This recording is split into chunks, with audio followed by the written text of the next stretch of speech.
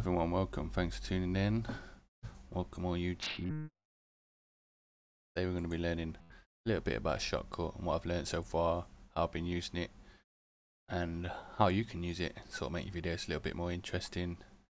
And let's get into it, shall we? First, today's video is going to be how to clone. A whole new meaning to the phrase talking to yourself by using this little method. And Shotcut is a free sort of video editing software, and it is sort of the best one that I've found for ease of use and actually running. It seems to crash the least. I've heard a lot of people say a lot of different things, but for me, this is a good one. Let's get into it, shall we? We're going to need two video timelines, foreground and your background. We can add videos from clicking here, or you can click anywhere in the grey and add another video track.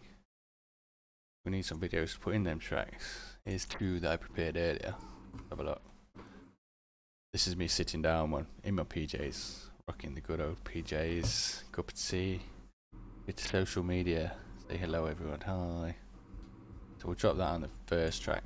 That's going to be us background. Then we want us foreground. I'm hoping it's this one.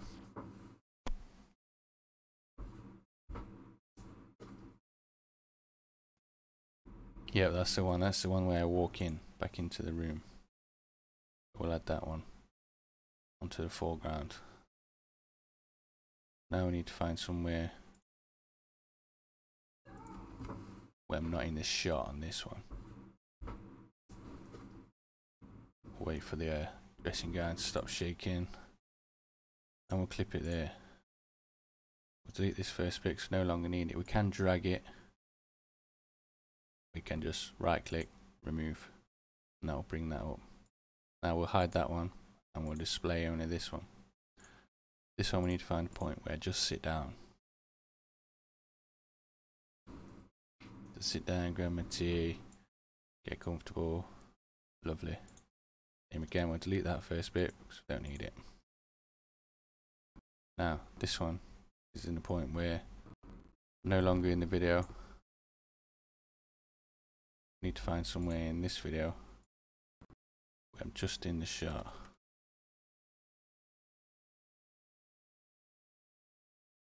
Now I can see myself. It would be no good trying to mask it without me actually in the picture. So find a frame where you can see yourself. Then if you close this one, open that one, you can also see yourself in that. Now what I want to do, make sure both visible. The top bar is one we're going to be adding the mask to. You can search in the video selections for mask. We can simply just type it in the top bar. We want mask simple shape.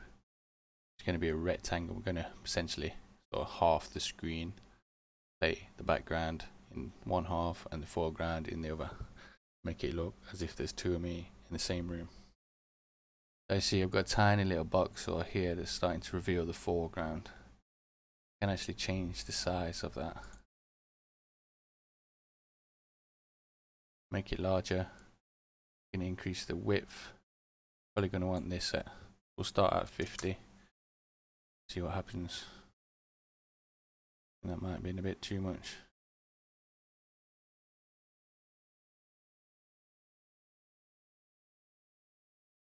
As you can see now, we can see both of me. This one's sort of got a little bit of a blur to it, so we need to bring the line over this way, so that you can't sort of notice any blurring around any of the clips. This is probably most tricky, just make sure that you've got everything. Turn the softness off just while we play. This enables us to see the thick lines either side, and it sort of just enables us to position it a little bit easier. As you see when it's on, hard to tell. Both the pictures sort of blur into one. You can't tell which one you're moving. We'll bring the softness right down. And then from here we can adjust the size. We can adjust the position to move it over.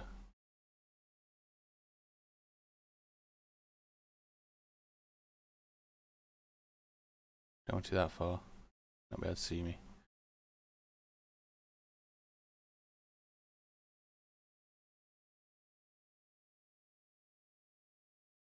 Right, let's have a look what this looks like.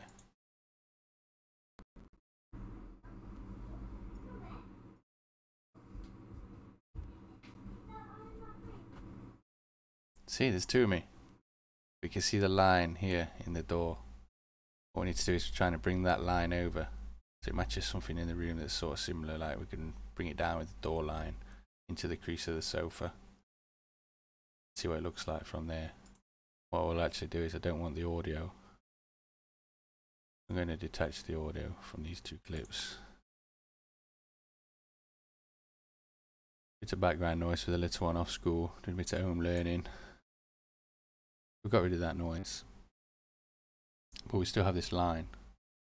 We need to increase that line or decrease it slightly bit. If we highlight it all, you can use the arrow keys up and down.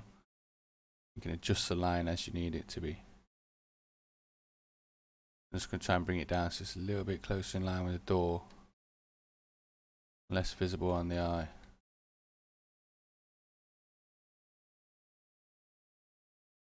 I think that looks good. It helps with the door having sort of bevels in it. Use that to hide the line, but I see it's a bit lighter and a bit darker. We can now bring the softness up to try and increase or decrease the thickness of that line. And see, we're just bringing it up using the up and down arrow keys. And see the line sort of dispersing. We don't want to disperse too much that the background seeps into the foreground. We'll just slightly increase this. And you see it's almost gone. Distinctive. Tiny little bit. Quite happy with that as it is. Let's have a look as we walk in. Hello. Make a cup of tea, chilling there. He's mad, didn't make him one, I had to make my own.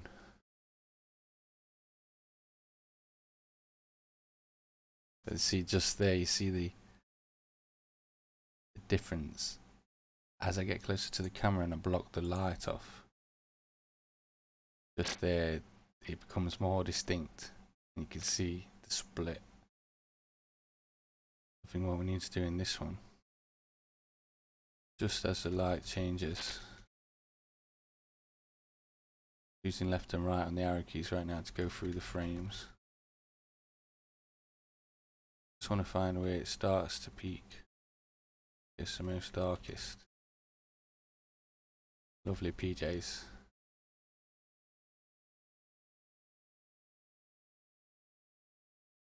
Say there. Yeah, there, I'm happy with that. And what we'll do is we'll split both of these. Just in case we do need to make any changements to either or. I think if we just made changements to this one and add another filter brightness. I've gone past it. In alphabetical order. Right there, look. Then what we can do here is we can change the value of the brightness on the foreground past where I get in front of the camera. It will increase it just once, lighter. And already that's a massive improvement. That was just one scroll on the wheel. Up to 17%. And that's massive improvement. I'm quite happy with that. We'll carry on. And then it gets a bit darker. But then it goes back to normal and it's almost as if the shadow myself could live with that. Could add a few key points. Change it up so it goes in and back again. That's generally not a bad transition between the two. I think the line looks smooth. Just go a little bit here and there. See if we can tidy that up a little bit.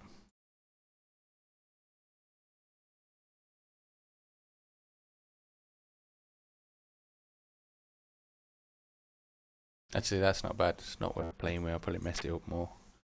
I see that's cloning. That's talking to yourself in a whole new way. But it's a cool feature. Nice trick to be able to do, especially for a reviewing channel. Example. I hope the video helps. Please like, subscribe if it did. Leave a comment. Maybe give me some hints and tips because I'm quite new to Shotcut and video editing. But we're trying to improve every day. And if I can help you guys improve as well, then that's a massive thing I can do for you guys. Nice one. Ain't easy being cheesy, but you guys keep it warm. Stay tuned for the next one. I hope you learned something. Till then, keep it cheesy.